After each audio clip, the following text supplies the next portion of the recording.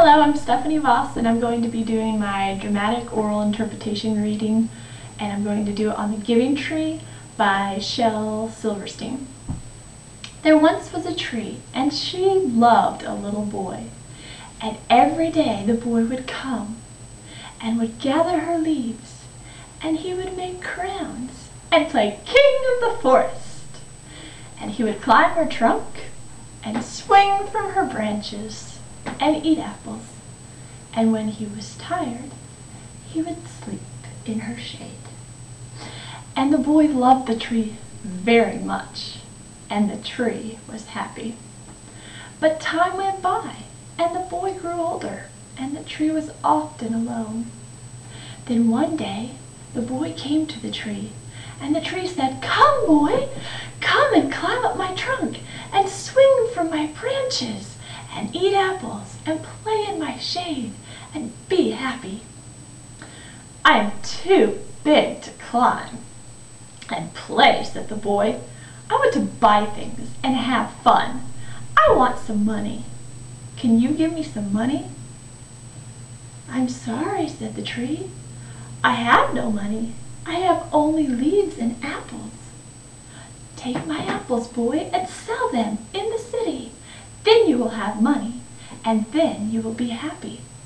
And so the boy climbed up the tree and gathered her apples and carried them away, and the tree was happy. But the boy stayed away for a long time, and the tree was sad. And then one day the boy came back, and the tree shook with joy, and she said, "Come, boy, climb up my trunk, swing from my branches, and be happy." "I'm too busy to climb trees," said the boy. "I want a house to keep me warm," he said. "I want a wife, and I want children, and so I need a house. Can you give me a house?" "I have no house," said the tree. "The forest is my house. But you may cut off my branches and build a house, and then you will be happy."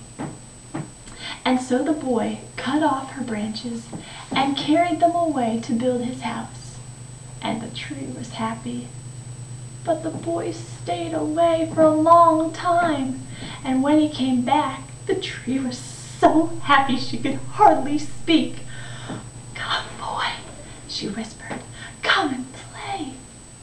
"I'm too old and sad to play," said the boy. "I want a boat that will take me far away from here. Can you give me a boat?" "Cut down my trunk and make a boat," said the tree.